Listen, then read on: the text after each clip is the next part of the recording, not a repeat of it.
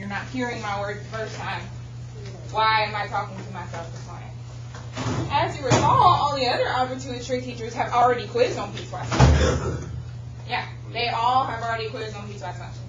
But I said, no, my kids are working really hard, but we don't quite have it down yet. Let's wait, and we'll quiz later. You have a quiz on piecewise tomorrow. But if you were going to give such a little rip and not get your checkpoint done and not do your homework, then heck, why didn't we just quiz today and get it out the way? It's going to be a bad grade, apparently. I mean, true story. So when I get done rambling about this checkpoint, I need to see your homework you were supposed to complete this weekend. It was page 23 and 25 of your packet. And I got some who looked deer in the headlight eyes. I gave you time in class on Friday. I gave you time in class on Thursday. What on God's green earth were you doing there? That's super annoying to me. You're in Algebra 2 it's rigged. You did not take algebraic connections. This is not geometry anymore. This is an advanced level math class. So if you're not going to be able to do the advanced level math work, I'm not sure you should want to stay in the advanced level math class. So if you've not done that, I guess I'm going to have to give you time today to work on that.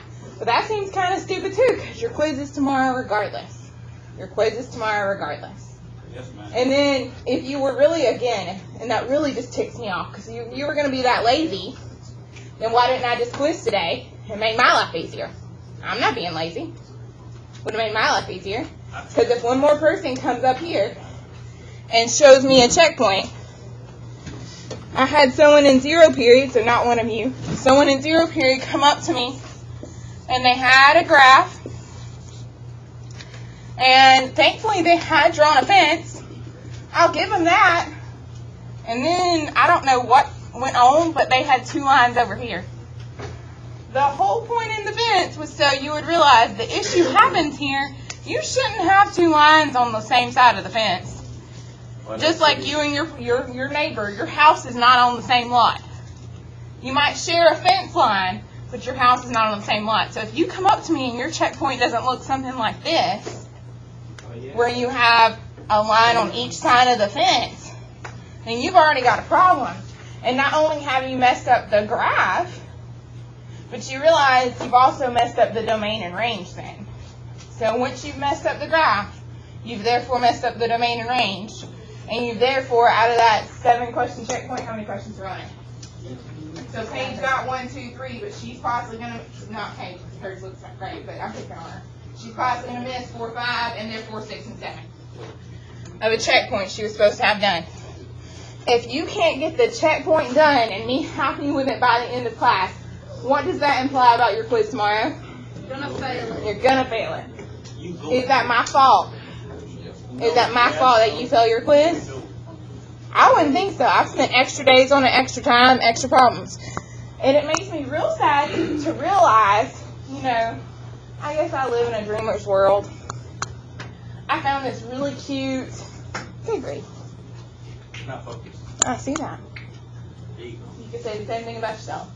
I found this really cute extra activity to practice with Piecewise to help you practice with domain and range. It was a cut and glue. I was going to let you do it in your groups. I thought that would be fun today.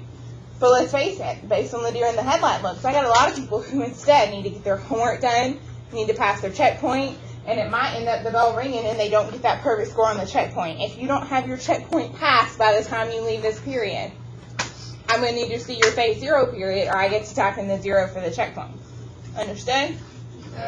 Now, since I did already print out my cute little cut and glue, if you wanted to do that for extra practice and maybe a couple bonus points, just come see me when I get done rambling about these math workshops. Otherwise, me and Miss Brister feel like we've done all we can do. I can check your checkpoint, I can try to help, but if you're not helping yourself, you're going to sink. And sink fast. Okay, and you realize, so Seth, he just said, whatever, this piecewise quiz, I'm just going to fail it. It's only in the 30% category, just going to fail it. I didn't say that. I'm just making stuff up, just go with it. And that's great, and Seth will probably survive. His grade probably won't die. However, eventually we're going to take a Chapter 2 test, and Piecewise is going to be on that Chapter 2 test, and he's going to blow it. So you would blow it in two different grades. You would blow it with 30% tomorrow, and a 60% probably at the beginning of next week. Table 2 add a point. Table 3 add a point. 5 add a point. 4 add a point. Do you think it makes me happy when I look around and see people playing on their phones when I'm talking? It does not. It really makes me want to take your phone and throw it on the ground and break it. But I'm not buying you a new phone, so I'm going to let that anger stay within. Whew. I need help with these bell ringers so I can get my temper under control. Early this morning, already hot. Whew. Someone want to? I did. I did. Someone want to help with number 1? I got you. Please.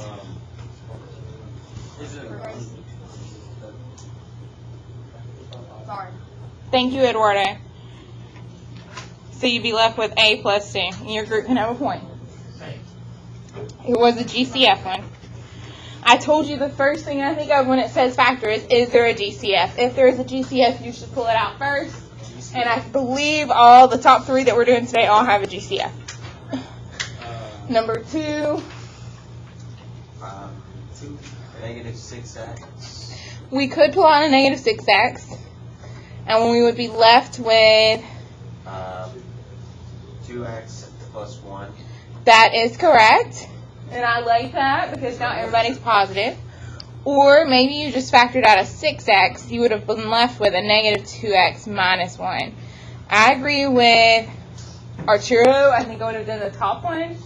But just in case you did the bottom one, let's list it as well. Arturo, your group can have a point.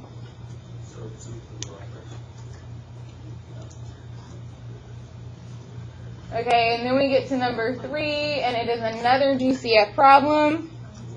Something that I can factor out of both pieces. I heard it. Yes, thank you, Eduardo. Another point for your group. If we factor out a 2x, we would be left with a y to the 3rd and a -5. Okay, and then, again, I was trying to be nice. So I only said we would do these 3 problems today because, my goodness, I felt you needed lots of time to practice Piecewise.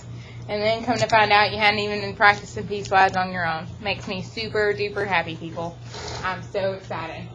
If I don't see your group working on either the homework or the checkpoint, I'm going to take your points away.